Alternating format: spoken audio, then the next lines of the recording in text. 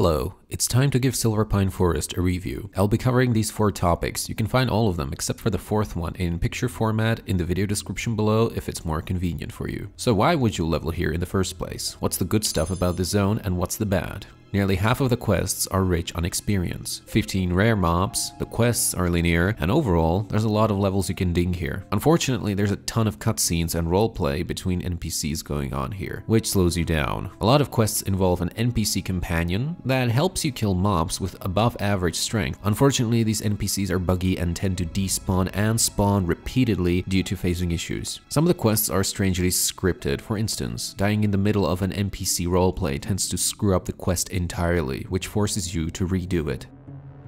Alright, time to go analytical. Before I start throwing up numbers, these are the criteria on which they're based. All heirlooms equipped, war mode on, completing the whole zone, 100% mount speed, and the Hasty Hearth guild perk, which reduces your Hearthstone's cooldown by 50%. I haven't used any enchants, no consumables, nor did I get help from any other player. I've also skipped killing rare mobs. I've settled on 1 hour and 38 minutes to be the average time to complete the zone without going AFK, dying, or taking breaks, plus the criteria included. Depending on from which level you start, this is how many times you can ding in Silverpine Forest.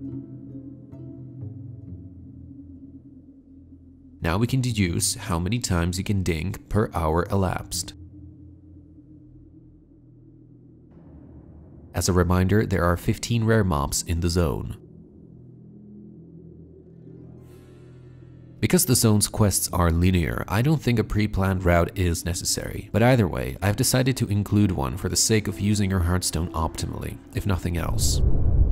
Unfortunately, I don't have the means to implement this stuff into an add-on, so we will have to settle with this map for now. This is where you start, and this is your first path. Once you complete number 1, head back to return the quests, then do part 2. The same approach applies to every other part. It looks chaotic, but if you invest at least 3 minutes of your time to study it, then it should start making sense. If you think it's a smart idea, you can put it on your second screen. So, that's my analysis. To sum it all up, I would rate the zone as a cross between mid-tier and top-tier. The zone is linear and rich on levels, but the way how most of the quests are scripted can stab you in the back if you're not careful, if you don't know what you're doing. Subscribe if you want to see more, unsubscribe if you hate me, follow me on Twitch if you want to see me pretending that I'm good at video games. Otherwise, have fun leveling, or at least try to, until another time.